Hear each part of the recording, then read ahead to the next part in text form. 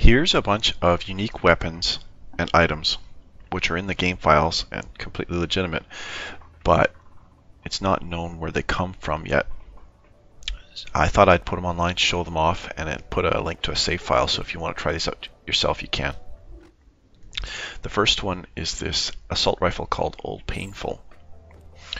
It's a fire gun, a fire spin gun, good fire rate, and it seems to shoot incendiary lasers. Quite fun to play with.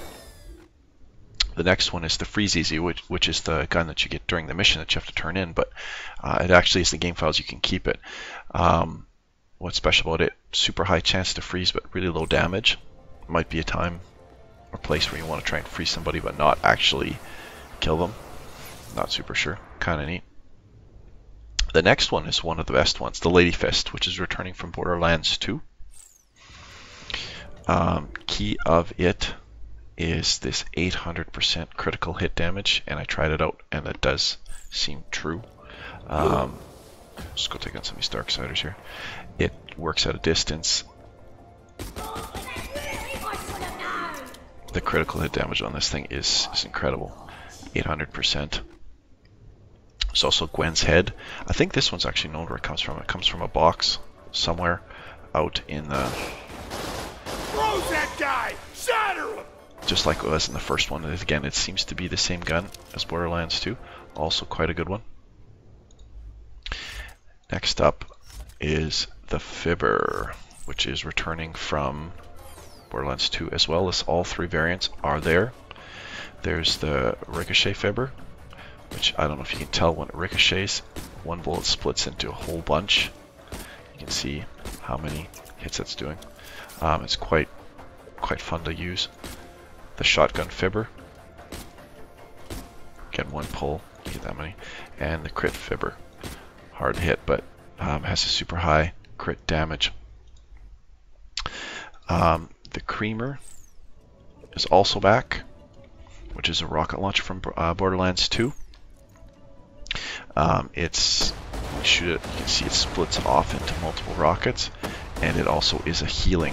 As you can see from the skin, it's a Moxie weapon, so it does heal you. So that's a nice one to have. On to the shotguns. This is what I think are certainly the best ones, the ones that you probably want to get to play with. First up is the Heartbreaker. Seems to be exactly the same as Borderlands 2. Moxie healing shotgun, good damage, decent accuracy, good fire rate all around. Seems to be the same as Borderlands 2. But this one, the Boomacorn. I'm assuming it's a play on words on unicorn, so there's probably going to be some kind of unicorn boss. But what it does, when you fire it, you hear that name. But what it actually does is it has 5 pellets, but it hits with all 4 elements. I don't know if you can see on the ground here. You can see corrosive, you can see fire, you can see shock, you can see ice. Super fun to play with. So you can see just look at the colors. There you are. I'll send you to the dark side. You can see that was explosive. You can see there's corrode in there.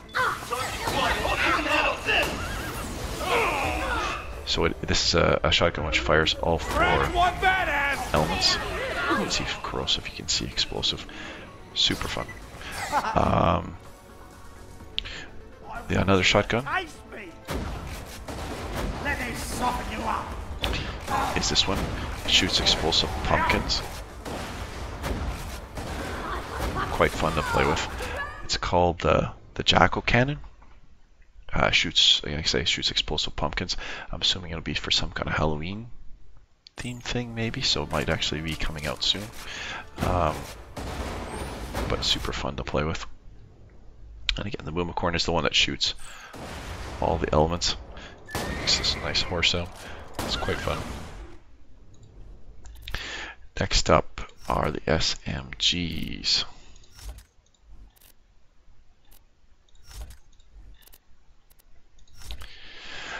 The Good Touch and Bad Touch are both back, seemingly the same as Borderlands 2. One's fire, one's corrosive. Both heal you. Both are nice weapons. So again, if you were a fan of that, looks like they are back. The Frostfire, which I think is actually a reward for, I believe, beating the raid boss, but I'm not sure. This is a super neat one. It's a cryo weapon, but it shoots 2 ammo, and one is cryo, one is fire. I don't know if we can see that here. You can see how he lit on fire. So it's like the Chere-Amie kind of in Borderlands 2, where that one was shock and I think slag. This one is cryo and fire, which is kind of interesting. So you can freeze and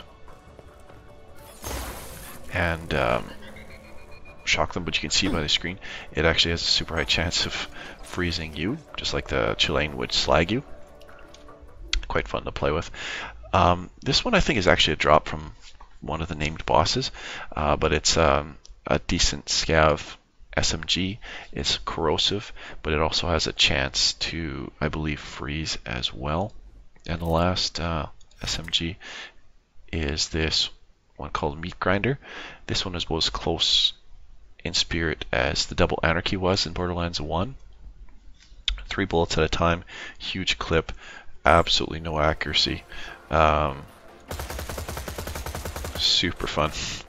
Super fun to play with if you can get up close and if you don't care about accuracy.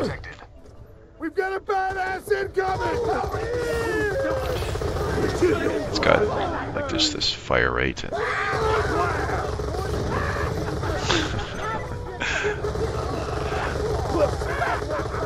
they aren't kidding about Meat Grinder. Super fun. Okay, so that's it for the... Oh, I drifted off there. That's it for the SMGs. What else do we got here? Let's take a look here. The sniper rifles. There's the machine, which is a Vladov sniper rifle. Pretty decent crow damage and damage. Damage is high, crow chance is high. I'm not sure how many elements can come in. Huge magazine. This thing is just like an assault rifle. There's this dull, wet, weak, which seems to be kind of like a sloth, high damage and a slower bullet rate. And the Chere-Amie, which again is returning from Borderlands 2. And its big claim to fame is it is a healing sniper rifle. So let's see if we can pick somebody up with this. After we scare them all away. Warning, air reserves at 50%. We'll just quit and come back in.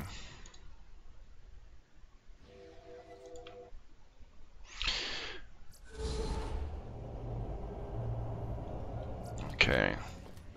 So this is the machine.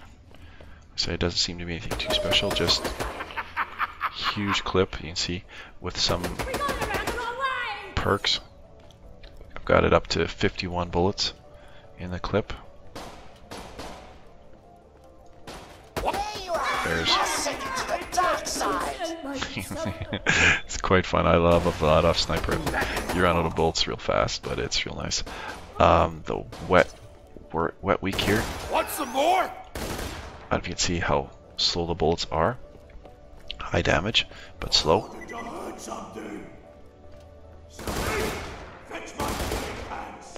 Might work for, but you can see it's super high damage when it hits.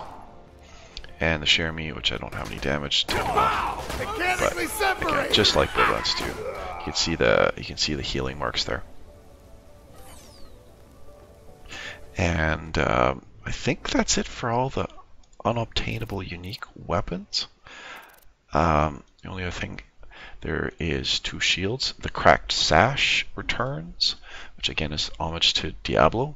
Super low recharge delay, super low capacity. Might work for some builds. And the deadly balloon, which is a returning shield from Borderlands 2. This one's kind of nice because it unleashes 2 novas. One when your shield goes down, actually should go off there, and one when you lose your health. So for example, I'll see if I can sneak up to this guy and nova him. So we got the one Nova from the shield went down.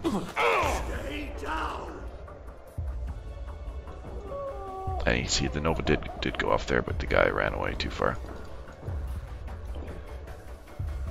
So I don't know if we're gonna be able to switch weapons.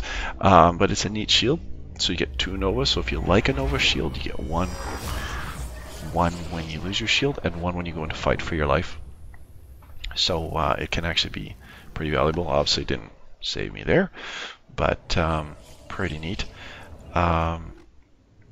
For grenades, there's this Baby Boomer, it's called. It's a rubberized grenade mod, but what it does, it lets grenades off kind of like a bonus package in a way. So you did that guy. Where'd he end up? There he is. So we'll throw this grenade and watch it bounce. You can see it'll spawn off grenades everywhere. So it's actually kind of, rubberized grenades are kind of terrible. This one's not too bad. See where you got that guy with it. Kind of neat. So that's all the unobtainable uniques that are in the game, that are either from bosses we haven't found or from quests that haven't happened yet. But I thought I'd put together still a video of all the ones that I have. I got these from somebody online. I'm assuming they're all coming from save editors because nobody seems to know where any of these things come from. So I'm assuming somebody's just save editing and duplicating these. But I figure I'd put them out there in case anybody wants to play with them. And do play with the Boomacorn and the Jacket Cannon for sure. Super fun. If any of these returning weapons are ones you like, the Lady Fist is absolutely devastating with that critical 800% critical damage as well. And of course, Good Touch, Bad Touch. If you're a fan of that, all here. So again, hopefully this helps, and download the save if you want to try these.